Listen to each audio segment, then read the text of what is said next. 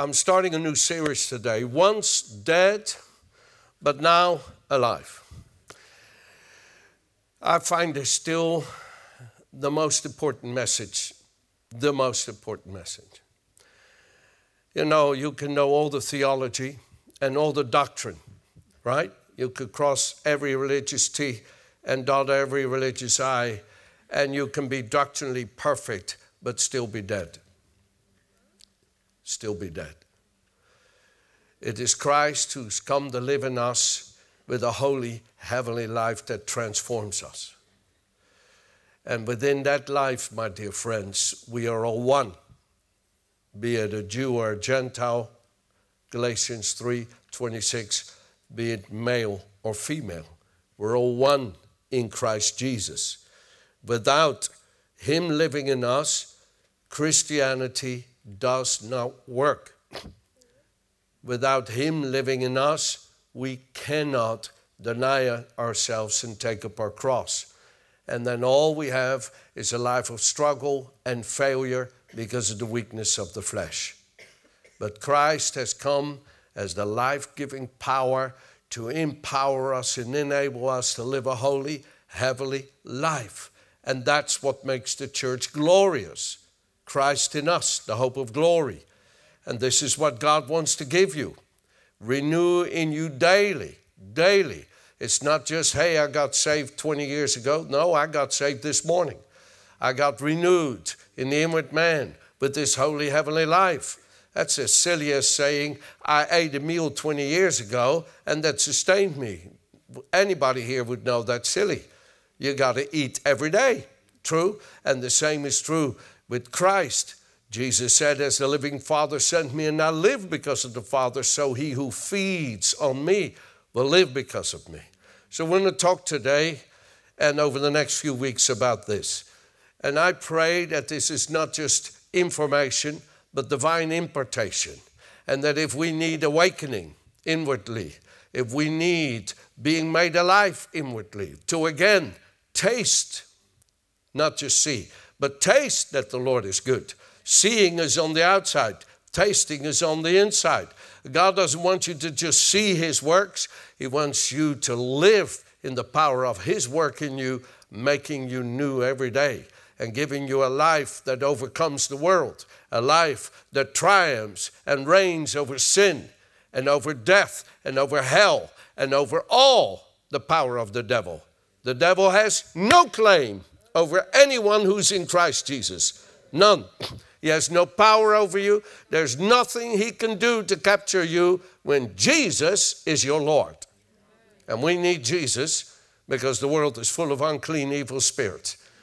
But we are not going to bow before them or give them any access to our hearts and minds because we know we've been bought with the blood and are the temple of the Holy Spirit. Can I hear an amen? Amen. Okay. Revelations chapter 1, verse 17 and 18. Oh, I could just talk this morning about the first statement. When I saw Him. What a good day. Jesus we will see. Oh, singing glory, hallelujah. We're going to see the Lord. When He comes and splits open the eastern sky, and in the flash of the split of an eye, wink, when we see Him, we will be made perfect in His likeness as He will present us to the Father without blemish in His sight. What a reward of faith we will have, that when we see the Lord, we will be like Him. These are promises in the Scripture. When I saw Him, I fell at His feet as dead. But He laid His right hand on me, saying to me, do not be afraid. I am the first and the last. I am He who lives and was dead. And behold, I'm alive forevermore. The original text says, I live in the everlasting of the everlasting life. Oh, praise God that we are all given this heavenly life through Jesus. I'm alive forevermore, amen. And I have the keys of Hades, the abode of the dead and of death. I reign. Thank God that Jesus Christ has the power now Now, not someday. Now he has the power. And I've seen this power so many times in the face of death. Oh, I'm so grateful that I believe in this with all of my heart. Now, what I would like us to see this morning is actually very simple, but profound. You see, friends, it's not just an emotion. It's not just the feeling. Many times when we're maybe not as trained in our senses, then we kind of go with the emotion in our faith. Oh, I felt so much power. Oh, glory to God. I personally live there, amen. But there's something in me that is more forceful than the emotion, and that is the living word. That's the living word. You see, I want to show you today that it's according to Scripture. And that when you maybe have feelings contrary to this life, when you have experiences contrary to the presence and power of the Lord, what do? Do you then all of a sudden not know what to believe anymore? And you kind of go, oh, I felt the power of God, but now it's gone. Oh, God, oh, Lord, please don't leave me. Oh, Lord, please don't forsake me.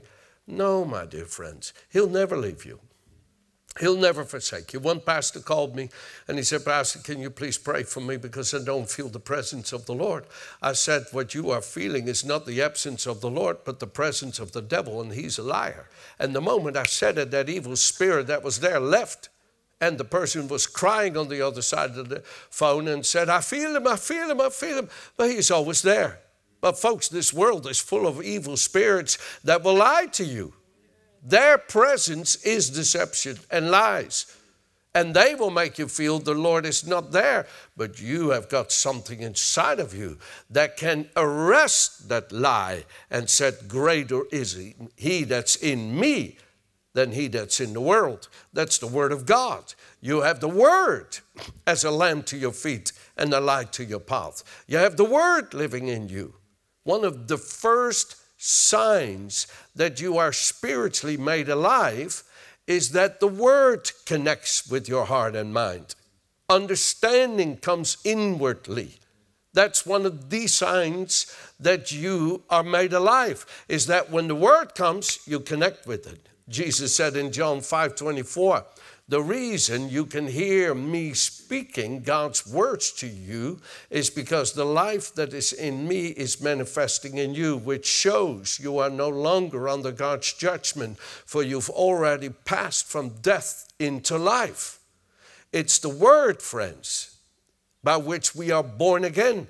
The Bible says we are born again or spiritually made alive by the incorruptible, ever-living word of God.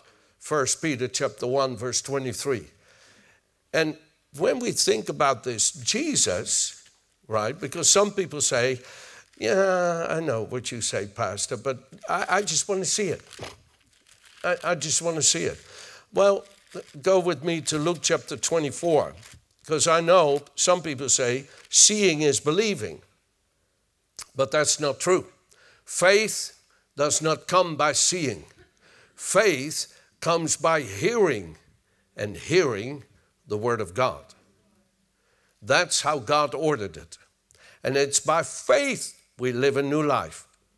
And that faith becomes the divine channel in your heart. Faith in your heart becomes the divine channel by which you live in the invisible, by which the invisible becomes visible in you, real in you.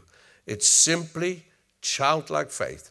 Jesus says, these powers of the new life are hidden from the wise and prudent, but they are revealed to babes. It's that childlike faith that begins to live in the everlasting life. And that faith is given to us through the Lord Jesus Christ. But here in Luke chapter 24, Jesus stood in their midst, verse 36. And said to them, peace to you, after his resurrection, after he was made alive from the dead.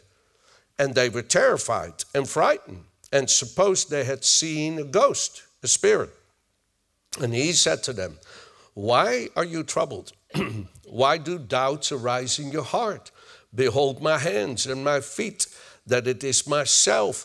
Handle me, touch me, and see, for a spirit does not have flesh and bones, as you see I have.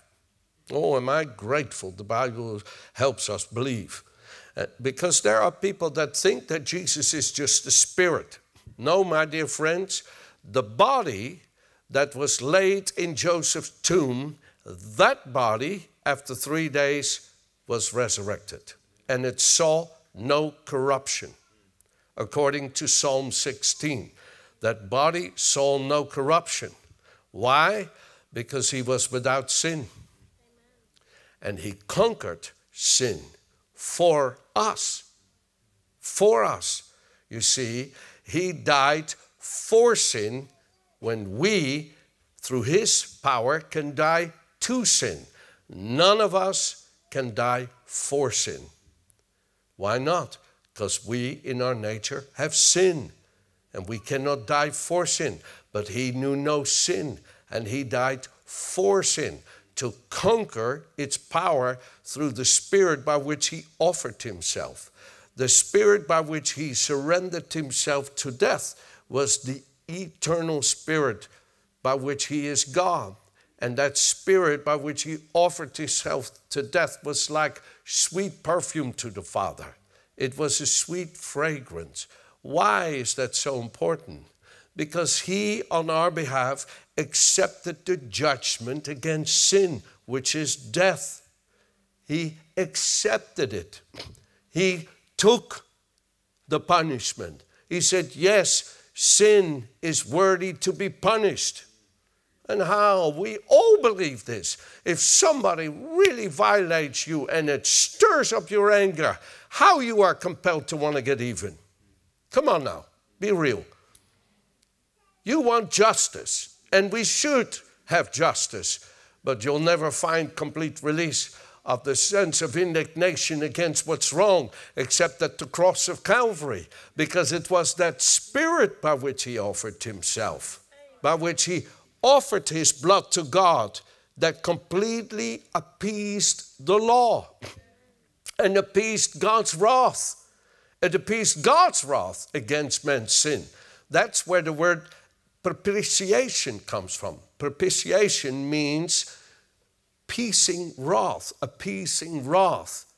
Jesus completely took away the wrath of God as he satisfied the law by accepting the punishment in full against sin by the Spirit by which he offered himself. And thereby he not only broke the power of sin over human flesh, but he broke the power of the devil to accuse us of sin. You see, the devil uses the law to accuse us. And we all have failed to keep the law, if not by action, by nature. Jesus showed us in Matthew, he said, the law says, do not commit adultery. But I say, he who looks after a woman and lusts after her has already committed adultery in his heart. Adultery, my friends, is what happens in the nature of the heart. And Jesus shows what the law is to empower us, that we have an inward restraint against looking with familiarity at somebody else. But unless that law comes alive in your heart, you don't have the power to live that way. Jesus had that holy heavenly law written in his heart, and he satisfied it. Thereby he took away Satan's power from being able to accuse us of doing any wrong. And he, having suffered the full punishment of sin in his own body on the cross, triumphing over sin and disarming the devil of any power to accuse us, rose triumphantly from the dead to now manifest a life that is free from sin, free from the fear of death, free from the power of the devil. And he is now that life. He is the surety of that life and imparts it into you and me without ceasing, so that as he lives, we may live also. Amen. Thank you. My grandson says amen. I need to have you here more often to cheer me on. Thank you, sir. Now listen, Jesus is standing there, resurrected from the dead. He says, behold my hands and my feet were the marks of his suffering. He had 7 marks of his suffering according to Scripture. He says, behold that it is I myself. Handle me, see, for a spirit does not have flesh and bones as you see I have. And when he had said this, he showed them his hands and his feet. And while they still, listen now, did not believe. They are seeing it, but they didn't believe it. Stay with me. For joy and marveled, he said to them, have you any food here? So they gave him a piece of broiled fish and some honeycomb. And he took it and he ate it in their presence. You see, it's important that you hear this, because some religions, they don't believe any of this. But this is what lies at the root that breaks the power of sin and death, is that Jesus, in the body that he offered, rose triumphantly over death. He destroyed the power of death. And by that power, he set you free from the fear of death. Setting you free from the fear of death is not just a mental encouragement. Hey, don't be afraid. I am alive. I have the power over death. No, he does more than that. He comes to live in you with his triumphant life over death. And that is the power that you're not afraid of death. That you can, at that moment when it's your turn to step from the temporal into the eternal, you can look death in the face and you can say, you have no power over me. In thine hands, Heavenly Father, I commit my spirit and soul. And you release yourself to go into the presence of the Lord. You know, a lot of people don't know this. That's why they so struggle and struggle and struggle. And they just can't let go when their body's trying to let them go because the body's finished, but they just can't. And they keep fighting to hold on because they're afraid. They're not just afraid mentally. They're afraid in the absence of this blessed assurance, Jesus is mine. Oh, what a foretaste of glory divine, heir of salvation, purchased of God. I'm born of his Spirit and filled with his love. This is my story. This is my song, praising my Savior. Amen.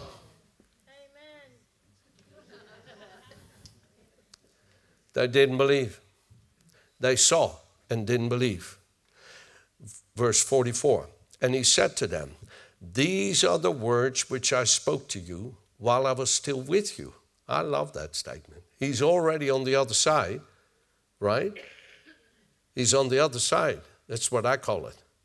But he came and manifested himself on this side, and he said, this is what I told you when I was still on this side with you. Yes? And he spoke to you while I was still with you, that all things must be fulfilled which were written in the law of Moses and the prophets and the Psalms concerning me. And he opened their understanding that they might comprehend the Scriptures. Again, he opened their understanding that they might comprehend the Scriptures. And he said to them, thus it is written, and thus it was necessary for the Christ to suffer and to rise from the dead on the 3rd day. And that repentance and remissions of sins should be preached in his name to all nations, beginning at Jerusalem. And you are witnesses of these things. Behold, I send the promise of my Father upon you, but tarry in the city of Jerusalem until you're endued with power from on high.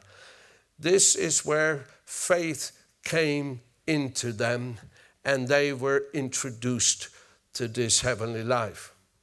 How? Through understanding. The Holy Spirit, through Jesus, gave them inward.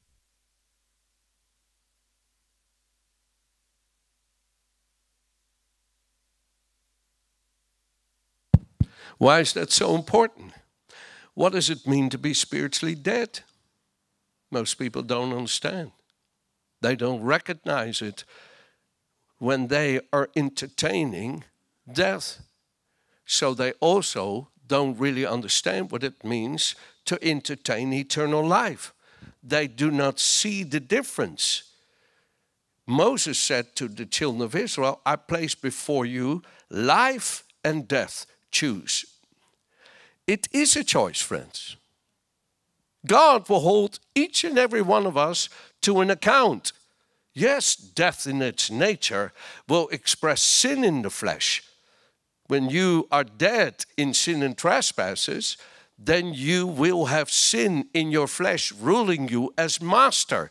And your character and your nature will express itself in the nature of sin.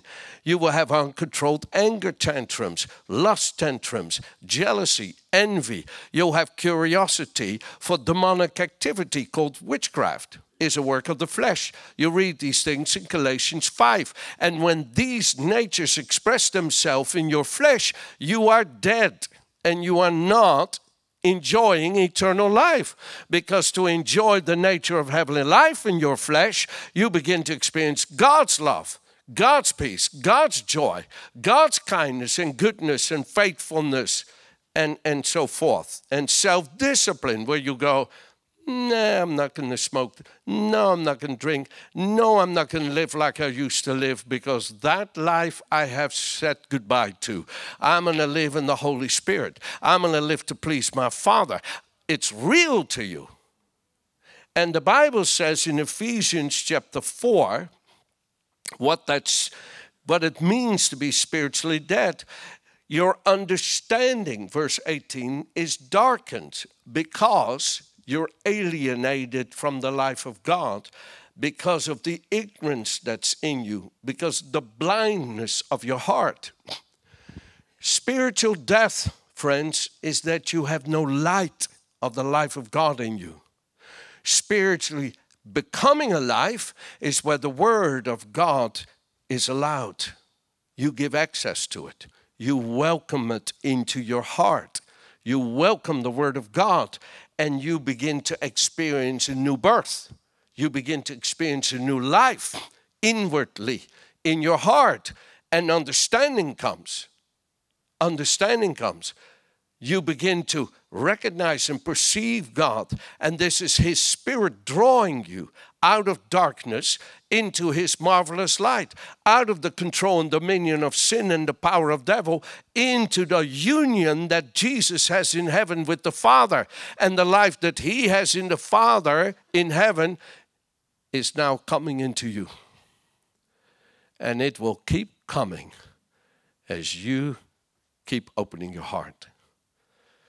And there comes such a heart into you, such a mind into you, that we see in Jesus, that you cannot bear to live separated from the Father.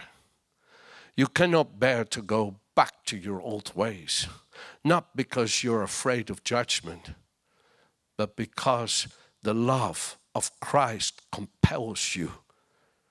Because you know, if one died for all, then all have died. Therefore, we should live no longer for ourselves, but for Him who died for us and loved us while we were yet sinners. We used to sing it, no turning back, no turning back. I've decided to follow Jesus.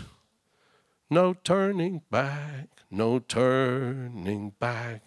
I have decided to follow Jesus. I have decided to follow Jesus. I have decided to follow Jesus. No turning back. No turning back. Sing it with me. I have decided to follow Jesus. I have decided to follow Jesus. I have decided to follow Jesus. No turning back. No turning back.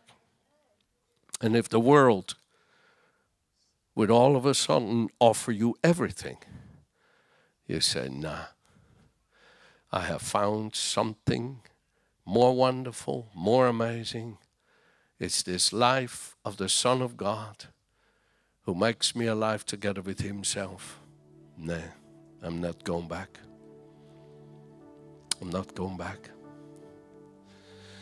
And I don't know about you, but I'm so grateful that that love of my Savior, of your Savior, keeps compelling me to live as He lives, to the praise and the glory of God the Father. Friends, the scripture says in 1 Corinthians 15, we'll close with that thought. 1 Corinthians 15. I declare to you the gospel which I preached to you, which also you received, and in which you now stand. The gospel, the good news, by which also you are saved, if you hold fast that word which I preached to you, unless you believe in vain.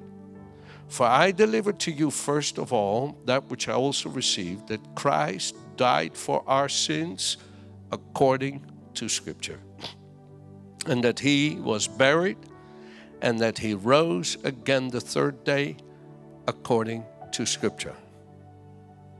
And when you begin to find these scriptures that are here in the Bible, I read these scriptures and I can't get enough of it. I'll just read you from the New English Translation.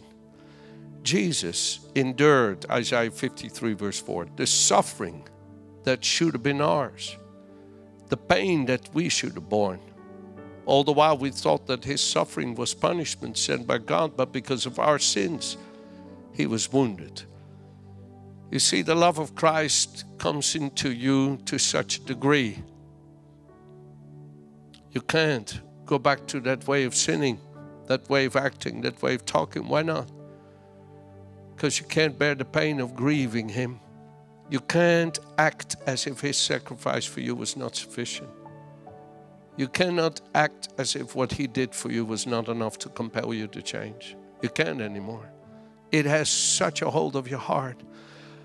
In what way? Oh, my loving Savior, thank you for loving me when I was yet a sinner. Thank you for your mercies. They are new every morning. I live within this thinking.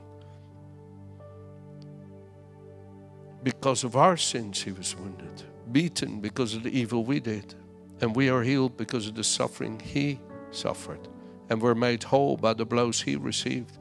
All of us were like sheep lost, each of us going our own way, but the Lord made the punishment fall on Him, the punishment all of us deserved.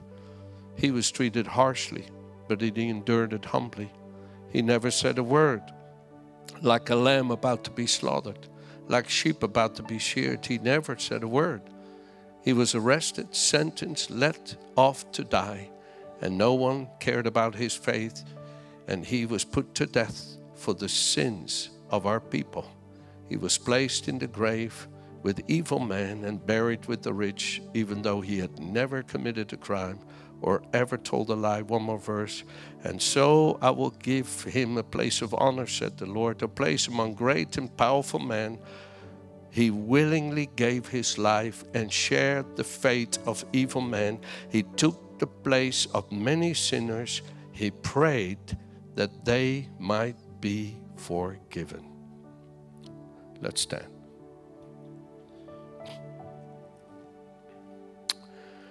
I'm looking forward to share this series with you.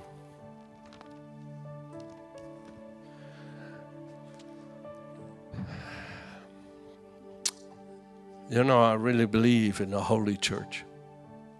I do. The Bible, the New Testament, calls us saints. I believe in the Holy Church. What makes us holy? The Lord Himself, because there's none holy but the Lord. And what is holiness? Is to live in His love, in perfect righteousness with Him. And that, folks, is not possible without Jesus.